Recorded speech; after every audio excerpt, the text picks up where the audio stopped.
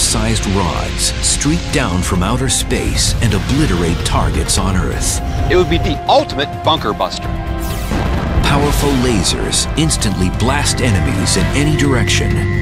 You'll get zapped at the same time that you see the zapper initiate the zapping. Missiles traveling near the speed of light deliver massive blasts without the aid of explosives. It starts to become possible to hit things with the energy of an atomic bomb without actually having to use any sort of radiation. And space pilots battle to the death in a very different kind of dogfight. These aren't just sci-fi fantasies. They are the future of space wars in the universe.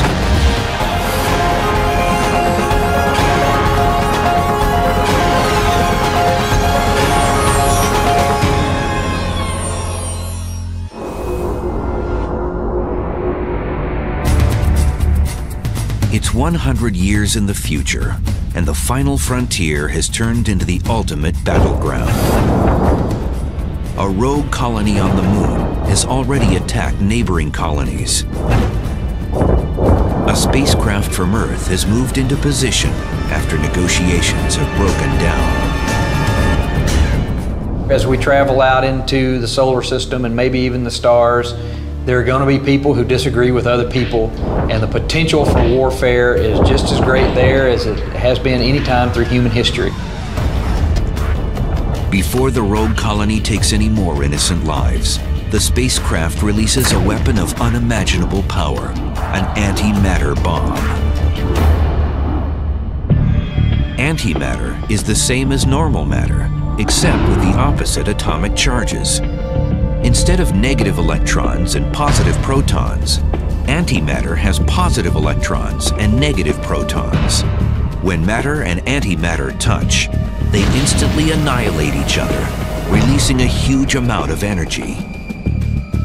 When you have antimatter colliding with matter, all of the mass gets converted into energy. 100% efficiency. That's a lot of bang for the buck. Even nuclear weapons are only about 1% efficient.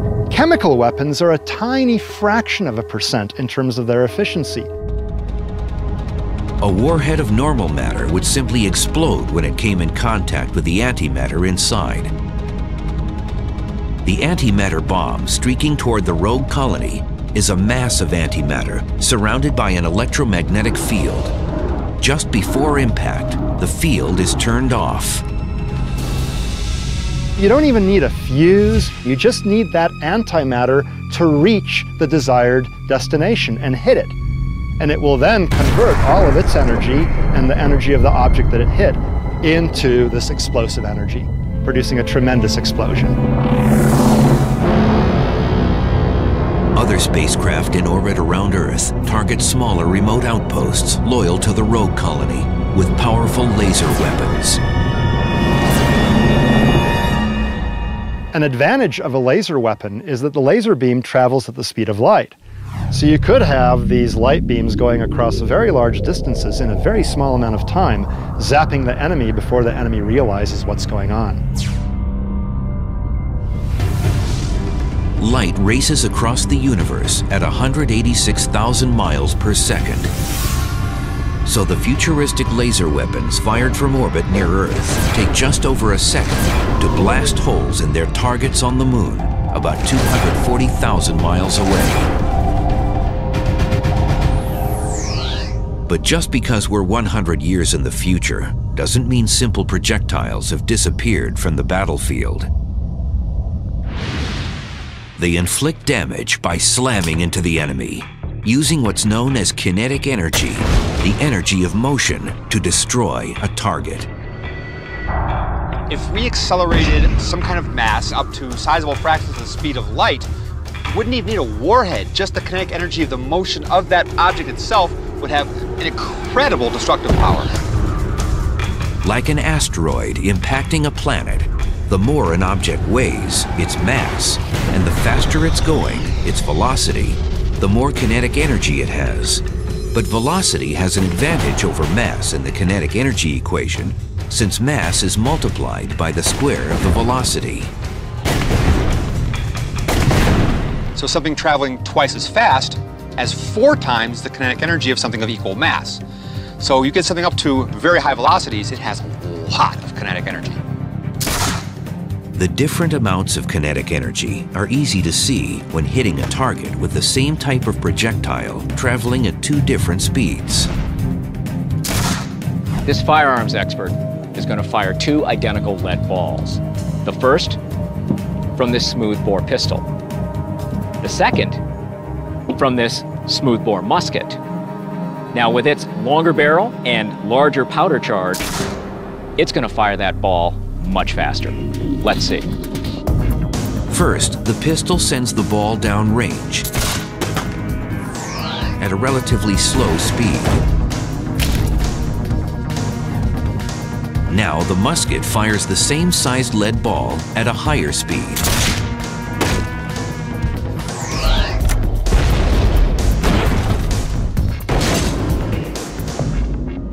On the back of the target, you can see the damage caused by the lead ball fired from the pistol. But now look at what happened with the lead ball from the musket. Much higher kinetic energy, much greater damage. And out in the vacuum of space, there's no atmosphere to slow things down. So another ship in Earth orbit launches a telephone pole-sized projectile made of dense metal at the rogue colonists' underground headquarters. It's known as a rod from God. After a brief rocket boost, the acceleration of gravity gets the non-explosive rod moving at more than 10,000 miles an hour by the time of impact. As we're able to get heavier and heavier objects moving at faster and faster velocities, it starts to become possible to hit things with the energy of an atomic bomb without actually having to use any sort of radiation. The heavy metal rod penetrates layers of moon rock to destroy the underground command center. Without explosives, kinetic energy alone has devastated the area. Like an asteroid, creating a huge crater. But no matter how advanced space weapons become, one of the basic principles of warfare and technology will probably still apply. I think it's an inevitable fact of human nature and human history that the invention of one weapon and its use triggers a countermeasure or a way to try to defeat it or build a better one. So you're going to see that in space weaponry no matter how far in the future you go. A fantastic countermeasure against a directed energy weapon like, say, a laser would be a cloaking device like we see in many science fiction shows like Star Trek. If we can render a ship invisible, then electromagnetic energy just passes right through it. But the technology to make entire spaceships invisible, or the power needed to create lasers strong enough to blast big targets from vast distances, are well beyond our current capabilities. And right now, there aren't any offensive weapons stationed in space. But war could still come to space within the next decade or so. The future of space warfare may look a little different. At first, I think it's going to be satellites and anti-satellite systems, missiles and satellites, not manned systems at all. And why would satellites and the weapons that can destroy them likely be the focus of the first space war? Because satellites are already essential to fighting wars on Earth. America, in particular, is extremely dependent on space. Our military cannot operate the way it does today without satellites. We use them for communications, navigation, intelligence gathering of all kinds, whether it's photo intelligence, whether it's signal intelligence. A lot of it is done by satellites.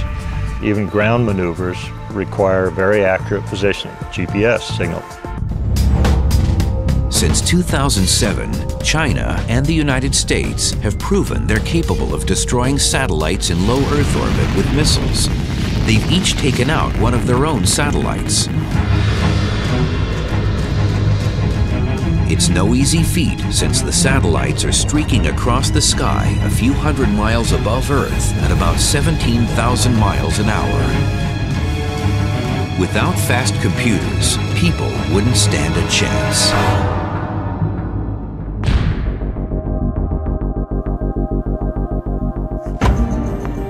Hitting a satellite in space with a missile is as difficult as hitting someone else's tennis serve with yours. Getting the timing, getting the speed right, it's virtually impossible. But for a modern missile with advanced technology, it's not that difficult.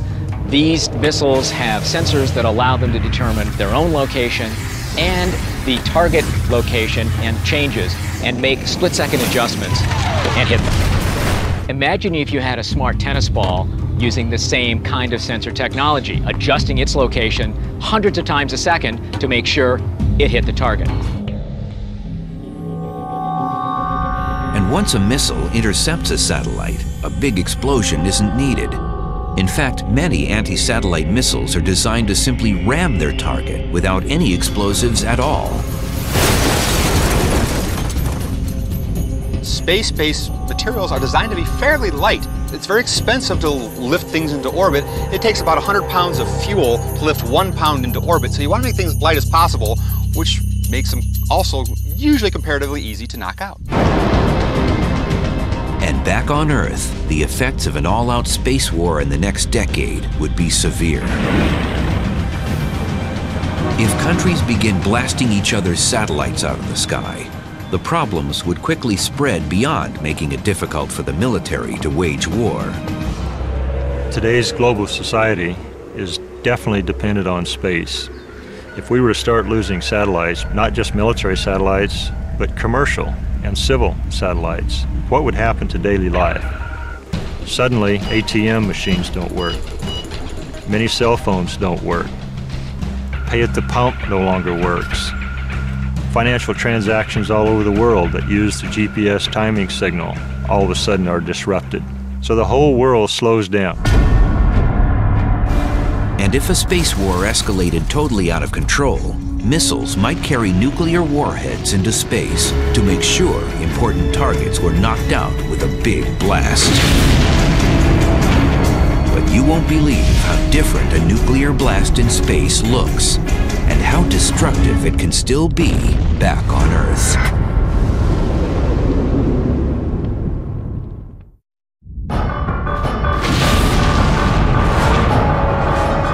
There's one weapon in today's arsenals that might still be used to annihilate targets in massive space battles of the future: atomic bombs. But anyone used to seeing atomic explosions on Earth would have a hard time recognizing these blasts in space. One of the creepy things about exploding a nuclear weapon in space is it doesn't look like anything you'd expect. Here on the planet Earth, we see this iconic mushroom cloud. But in space, with no atmosphere, there's no cloud. Instead, you have an expanding bubble of radiation, a single flash of light, like a star, very small, going supernova.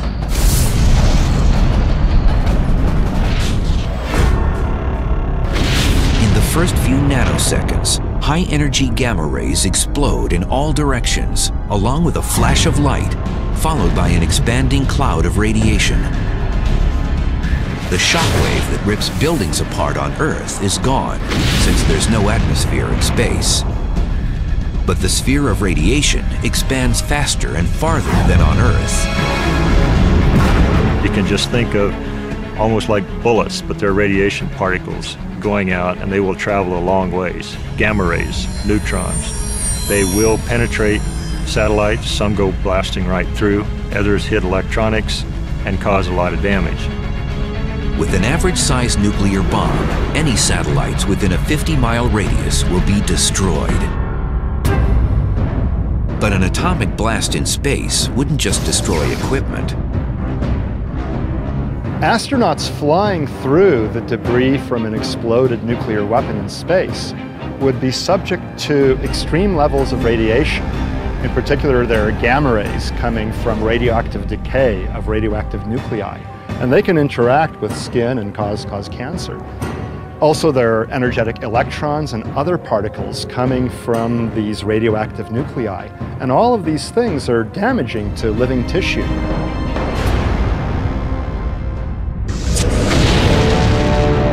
Without any wind or other atmospheric effects, that expanding sphere of radiation would stay at dangerous levels for months.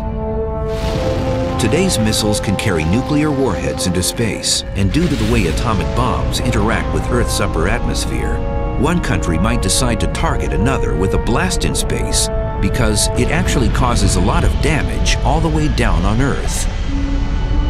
When a nuclear weapon goes off above most of the Earth's atmosphere, it releases a bunch of gamma rays, very high energy electromagnetic radiation, that ionize the gas in the atmosphere. That is, they kick the electrons off of the atoms and molecules. Those electrons are kicked largely in a downward direction, and they're moving at a substantial fraction of the speed of light. Now that creates an incredible electric current, and that can set up big voltage differences and big surges of current in electrical equipment here on Earth. So if America were the target, there'd be a sudden spike of current known as an electromagnetic pulse, or EMP, coming down like a massive invisible ball of lightning. It destroys electronics and anything else carrying an electric current in an instant. Atomic blasts on Earth also create EMPs, but with more limited ranges. By exploding above the atmosphere, a single atomic blast could devastate the country. It's been estimated that if you lit off a 1 megaton nuclear weapon 100 kilometers over Kansas, you would render most, if not all, the electronics in the United States inoperative.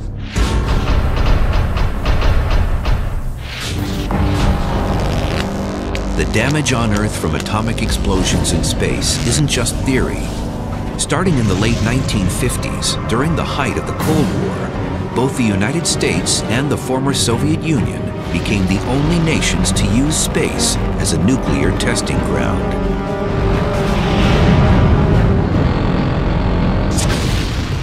One of the last tests, in 1962 above the Pacific Ocean, created an EMP that knocked out electronics all the way from New Zealand to Hawaii. So you can affect a large area with these currents, these sharp currents, not just the immediate area right below the bomb. Because of the widespread damage in space and on Earth, both countries stopped these blasts after less than 24 tests. To avoid hitting friendly satellites or spacecraft with big, imprecise nuclear blasts, conventional firearms could be used in space.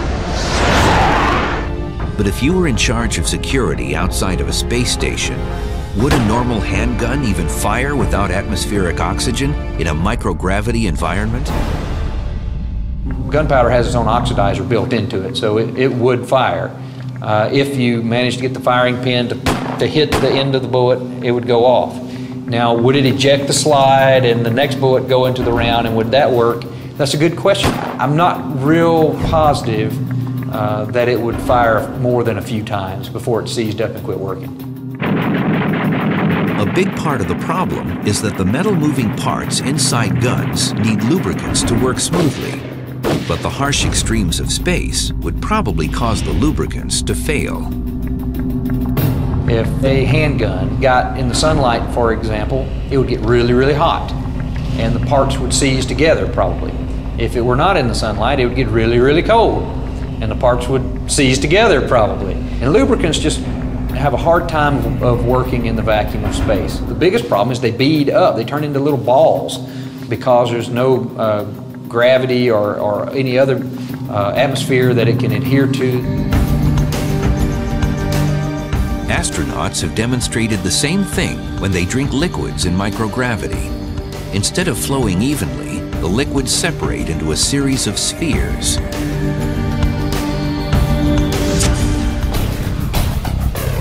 But there is one system that would work well for keeping away the bad guys in space: launching bullets with a railgun. Railguns use a series of strong magnetic fields rather than gunpowder to propel bullets. Current railgun projectiles can already race down range about 3 times faster than a bullet from an M16 rifle. The idea of a railgun is you take a small pellet that's maybe metal, it may be plastic, maybe whatever, but you have to have have it wrapped in aluminum foil, because you complete an electric circuit between two long rails, and the magnetic field created accelerates that little pellet out the end of the rails, and it can accelerate it very fast, up to some people believe close to the speed of light. Similar systems are at work in certain bullet trains and roller coasters. We have a series of magnets, and the magnets propel an object, either a roller coaster car or this giant slug of a bullet you want to use to hit something in space, from one to the other, accelerating as it goes, and by the time it's reached a certain number of accelerators, a certain number of pairs of magnets, it's really going as fast as you need it to go.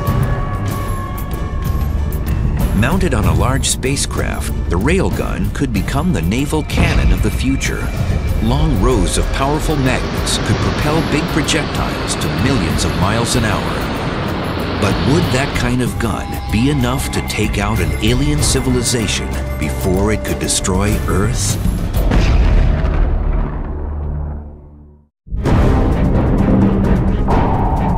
Years from now, spaceships at war may blast away with ultra-high-speed railguns that destroy targets without explosives. Just by slamming into the enemy at many thousands or even millions of miles an hour, they'll release incredible amounts of kinetic energy, the energy of motion. In 2008, the U.S. Navy tested the most powerful railgun that now exists. Using a series of magnets and strong electrical currents, it launched a 7-pound projectile at over 5,000 miles an hour. The gun's estimated range, when fully operational, will be 200 miles. A slug, moving at 7 times the speed of sound, does a lot of damage. It's one of those things where you're glad it's on our side.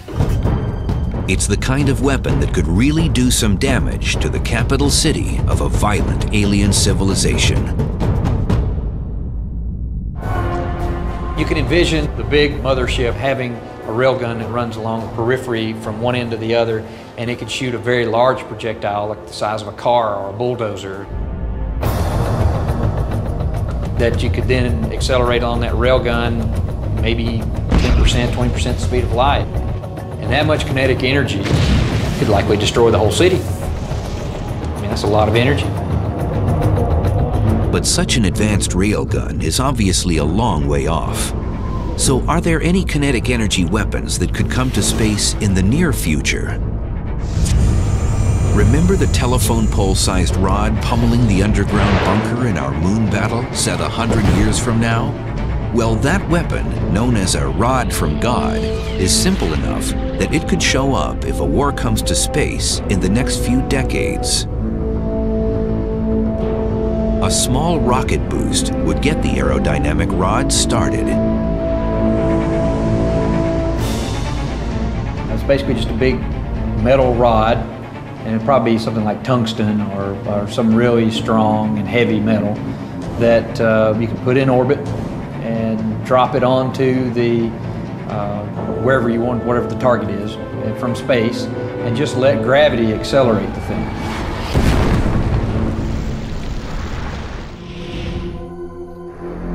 Gravity's ability to speed up an object and increase its destructive power can be seen in a weapon from centuries past. The trebuchet, which is a type of catapult, used to rain down destruction from on high. Gravity acts upon an object like this rock at a rate of 10 meters per second squared, roughly 30 feet per second squared. So if we take it and drop it, it's fallen for less than a second, has not come close to reaching 30 feet per second. But take that same rock, launch it with the trebuchet, higher, further, it will have a chance to accelerate to 30 feet per second, 60 feet in the second, 90 feet in the third second. When it hits, it'll leave a much bigger crater.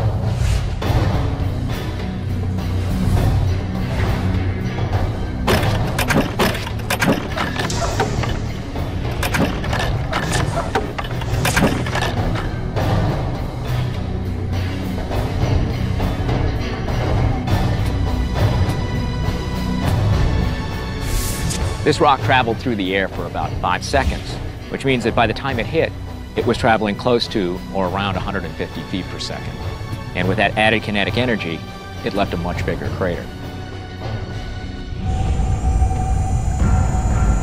In the battle 100 years from now, the rod launched at the moon has an advantage over the rock from the trebuchet on Earth. Since the moon doesn't have any atmosphere, the rod keeps accelerating until it impacts the underground command post of the Separatist colony. It burrows into the moon rock and destroys the command post. But what if the Separatists on the moon return the favor and launch a rod from a space platform at Earth? Earth's atmosphere will slow the rod, but will it be enough to prevent a knockout blow to an underground headquarters on Earth? When it hits the upper atmosphere, it's doing about Mach 25 times the speed of sound. It slows down as it comes down through the atmosphere, but if it were to hit the Earth, it would bore way down in there because it's going to hit at like 5,000, 7,000 miles per hour. So the amount of energy that's dumped in a very small space in a very short amount of time is equivalent to a small nuclear weapon.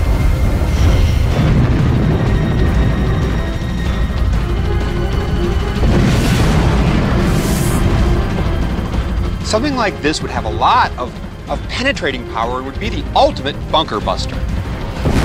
But as impressive as the speeds of rods from God and railgun projectiles are,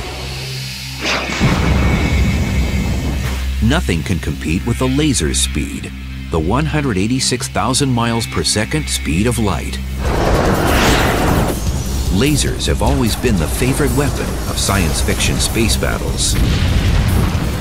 The idea of having a personal laser is just fascinating and attractive. I would have loved one at the age of 12 myself. It's the same way that kids sometimes want to be cowboys and gunslingers. There's something very fun about the idea of having a weapon that is quick, painless, instantaneous, and makes you the toughest SOB in the valley. But what exactly is a laser? Lasers can be thought of as sort of a high-tech flashlight. But all the waves are in phase, so you've got all the wave crests lining up. So that makes the radiation really intense for a given amount of power. See, normal light from a flashlight or from the sun is all out of phase. It's incoherent. Some wave crests are like this, the wave troughs of other waves are like that. They tend to largely cancel out. And what you see is the leftover parts that didn't cancel out.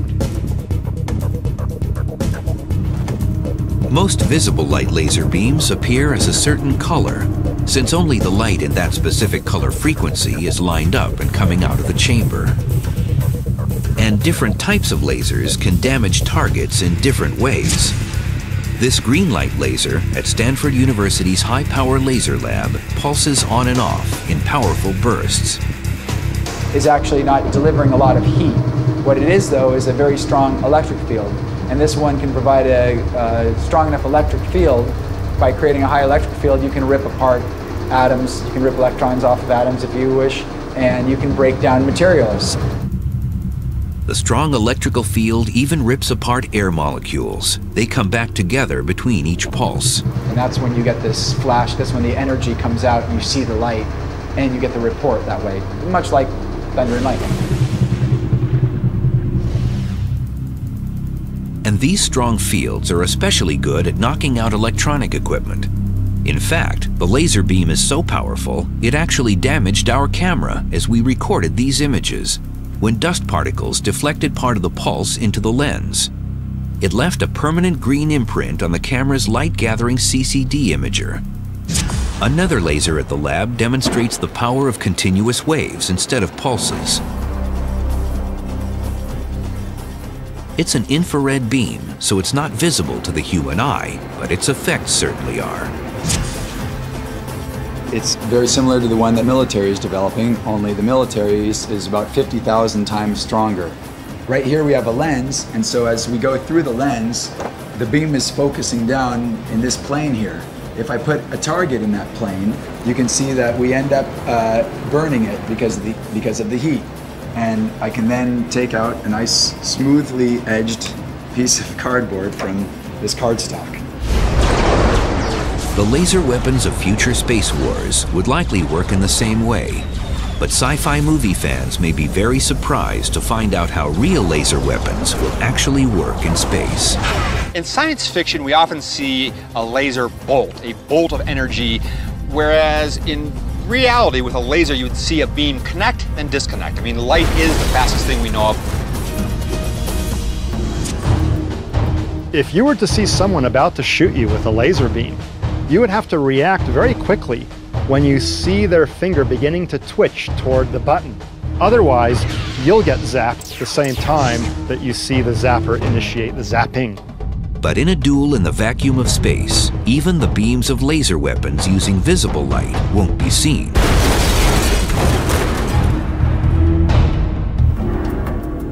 So the reason that we can see this beam here is that it's scattering off of the dust particles in the air. In space, there are no dust particles, it's a vacuum, so you wouldn't see the beam except for at its target and reflections off of its target. And since sound can't travel through a vacuum, none of those cool sci-fi laser sound effects will be part of a real laser battle in space.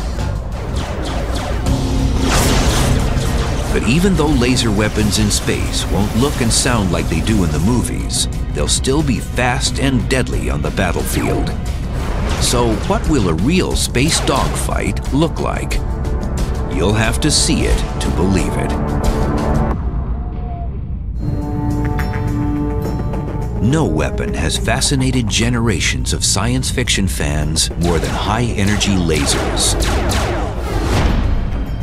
And it's possible that as soon as the next few decades, lasers will be powerful enough to knock out satellites in near-Earth orbit in the blink of an eye.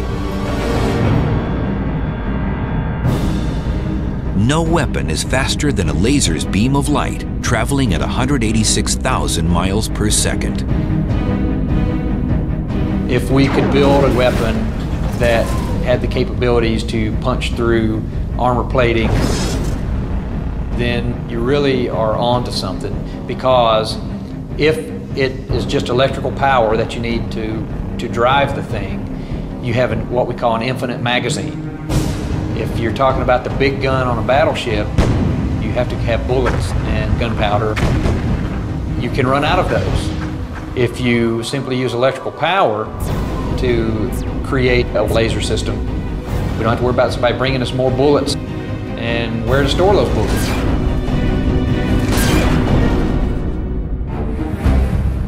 Laser weapons for use on Earth may begin showing up on battlefields any day. In 2008 and 2009, the United States Air Force conducted limited tests with a weapon known as the Airborne Laser System. It's a high-energy laser fired from the nose of a modified Boeing 747 that identifies and tracks targets so it can blast them with a precise beam of energy. It can put an awful lot of laser energy out. The airplane flies at high altitude, and it can shoot up and take out missiles, so it's a counter-missile system. So the day is coming as technology allows us to package lasers in smaller and smaller systems. We can put them on satellites and theoretically take out missiles coming up out of the atmosphere. And with their speed of light striking ability, lasers would be a great weapon for spaceship fighters. But futuristic dogfights between spacecraft will have little in common with today's aerial battles or what you've seen in science fiction movies. 200 years in the future, a supply ship and her escort fighters on their way to colonies on Mars are intercepted by space pirates looking for a quick payday. Today, in an atmosphere, planes need to generate lift, which is why they have wings. Because they have wings and because you also want to keep your pilots conscious, you have long banking turns. In space, you don't need to do that. You might have a spacecraft flying along and simply turn around and shoot the guy behind him. Those are the kind of things you can do when you don't require an atmosphere. As the pirates attack the supply convoy, the odd-looking fighters on both sides face off. Probably the best would be a cube, covered with thrusters or little rockets and sensors. Doesn't have an atmosphere to worry about, so drag is not an issue.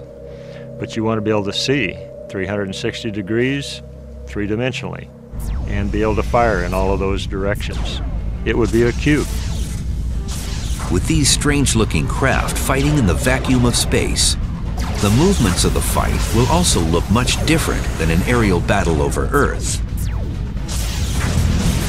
We're going to have much more jerky motion where we're allowed to suddenly just shoot off to the left, suddenly shoot off to the right while keeping our forward motion. We can throw rockets on to randomly brake without having to worry about crashing down to a planet like you have to worry about within an atmosphere. But without any atmosphere to slow spacecraft down, could space dogfights reach such high speeds that the human pilots would begin to fall apart? That's what Nicholas B. from Ziegler, Illinois wanted to ask the universe. So he texted, "At what speed do human atoms start to break down?" Nicholas, your question actually is about a common but very understandable misconception. It turns out that atoms are stable at any speed because in their own frame of reference, they're at rest. However, humans die if they're subject to sustained accelerations greater than about 10 g.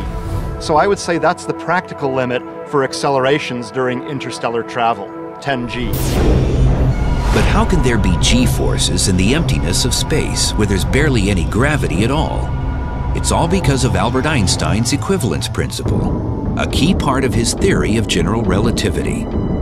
It states that gravity and acceleration are equivalent, like an elevator accelerating up, making a passenger feel like there's additional gravity pushing them into the floor. So if you moved around too quickly in space and you jerked real quick, your brain would move around inside your skull so quickly that you could kill yourself. And so you might want the guidance system of your spacecraft to keep you from making those types of maneuvers. Or future strategists may decide to keep pilots out of the fight entirely. So then what would a pilotless battle in space look like? Because of the complexities and dangers of dogfighting in space, pilots may be left out of future space battles altogether. Imagine our pirate ship 200 years in the future trying to take over the supply ship while all of the people remained on the two main spacecraft. Assuming you had a large manned or piloted spacecraft that was engaged in combat operations with another vehicle the same size, you wouldn't launch fighters at it. You would throw some tiny space mine maneuverable vehicle the size of a suitcase that would be stealthy, would float up to the enemy spacecraft, attach itself, and blow up. That would be the way you do it.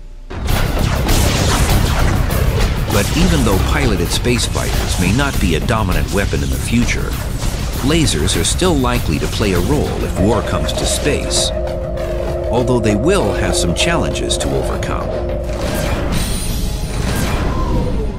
30 years from now, a ground station on Earth is trying to destroy an enemy satellite with a laser.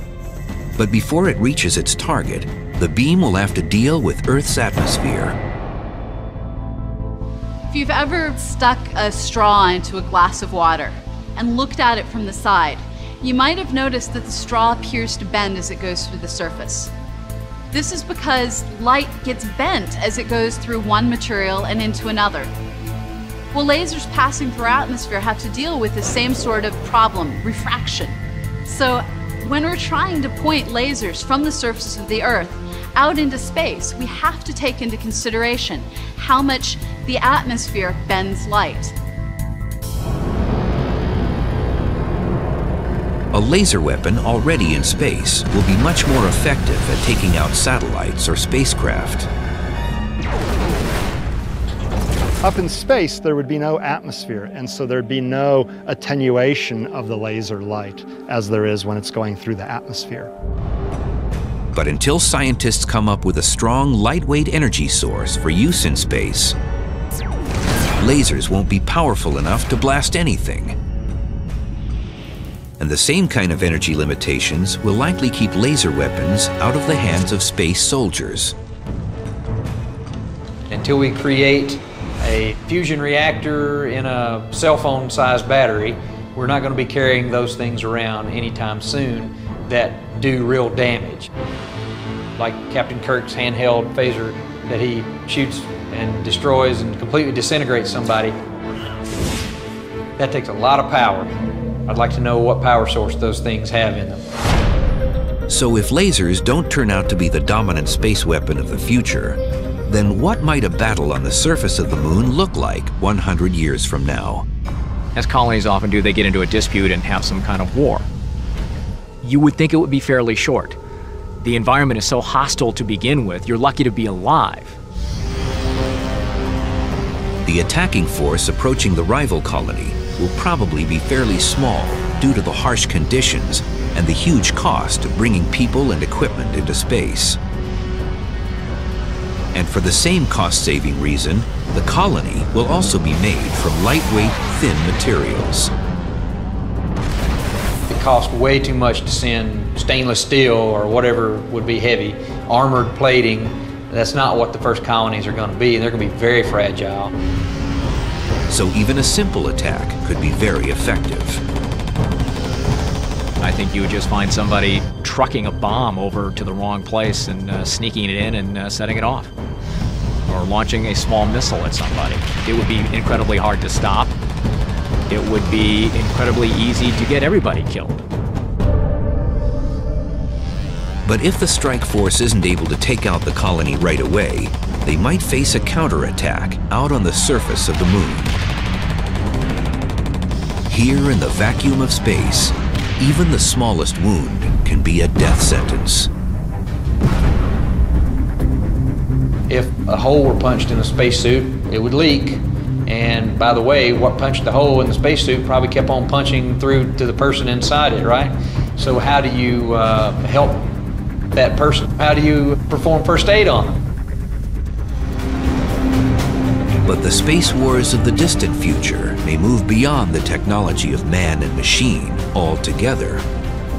After all, the destructive power of natural phenomena in the universe goes far beyond any weapon people have ever made. Looking hundreds of years into the future, a belligerent alien civilization is using Mars as a staging area for their coming invasion of Earth. One might imagine redirecting an asteroid or a rock flying through the solar system so that it hits Mars. We could imagine firing a rocket to an asteroid, deflecting it ever so slightly in its trajectory so that after a number of orbits, it would finally hit Mars. But is it inevitable that man will turn the final frontier into a battleground? Or could our advances in destructive technology be matched by advances in wisdom and self-preservation? Human beings always think that one day soon we're going to move beyond the need for conflict. But we haven't done it here, and I don't think we're going to move beyond it in space. Most countries of the world have already signed what's commonly known as the 1967 Outer Space Treaty, preserving space, the moon, and other planets for peaceful purposes. But as space travel in the future becomes more routine, and if valuable untapped resources are discovered beyond Earth, will a treaty be enough? Only time will tell if this arsenal of exotic space weapons is a preview of our future or a dangerous fantasy world we can avoid.